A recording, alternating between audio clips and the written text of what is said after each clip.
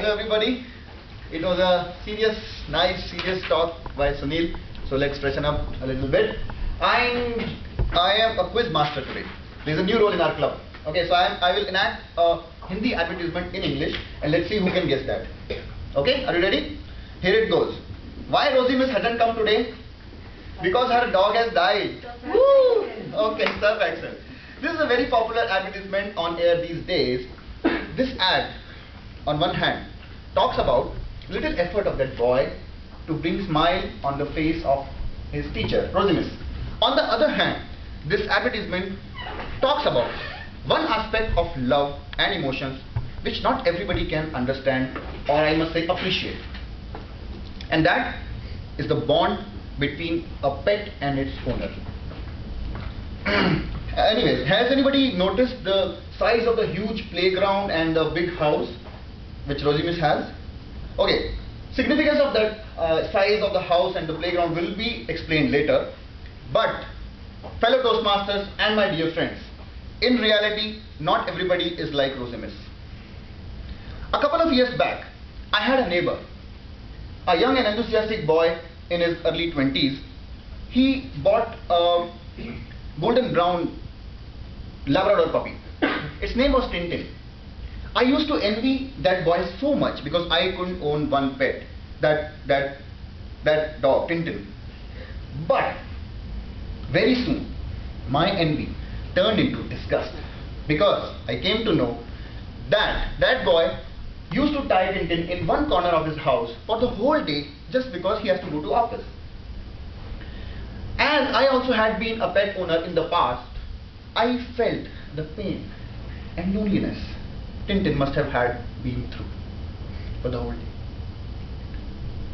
Tintin used to get tied to a small partition in the dining hall of that house, around about 4 feet high. One day Tintin jumped over, couldn't reach the surface on the other side, and hanged to death. Just because we love animals doesn't mean that we are eligible to own one. Okay, now this question arises. Okay, forget about that. First, let's take about kind of people. There are two kinds of people in this world. One, who really love animals, and number two, who think that they love animals. People who really love animals do a lot of introspect and research before adopting a pet. They generally have some kind of hands-on also on owning a pet. Even if they don't own a pet, they don't have a pet, they show their love and care towards animals by taking care of abandoned animals, stray dogs, etc. So people like Rosie Miss fall in that category, I guess. Okay, no serious, please. I'm sorry I talked about Tintin. Okay, so but my not so animal lover neighbor, enthusiastic guy, he was not in the first category, he was in second category. But now the question arises, how we will come to know that whether we will be able to care a pet or not without actually owning one? To answer this, we must be very, very honest with ourselves. Let us ask a question to ourselves. Will we be able to afford it? Will we be able to afford expenditures, medication, food expenditures, vaccination, toys, like that? Second thing which we should take care that how that animal would go along with humans, how well he will be adjusted. For example, demand of a pet owl surged dramatically in the US when first movie of Harry Potter series was released. Come on, owl is a wild animal. He cannot go along well with humans. He cannot play with us like dogs. So we should not go for pets like chameleon, snakes, tortoise. They are not for us. Similarly, recently, a pedigree puppy of Paris Hilton is a huge craze worldwide because people actually think that they can carry that in a handbag. We need to grow up, don't we?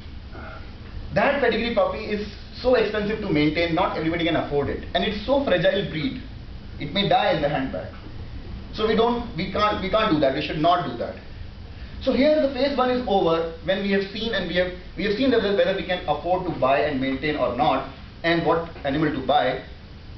Here comes the phase 2, where we must cross-check that the animal we are planning to buy or bring, will he be able to adjust with our surroundings, our locality, our house, our neighbors? For example, big dogs, they should be adopted by people who have big houses, like Rosinus. High walls, big play area. Aggressive breeds like German Shepherd, they should be, their behavior is unpredictable because homely upbringing makes them humble. We love them, cuddle them right from their childhood. But their instinct makes them dangerous. Such pets should be kept chained in the public. Owner must watch and warn people, especially kids who want to come close to their pets. But the reverse is true at home. Let your pet free. Let him play around, explore the surroundings.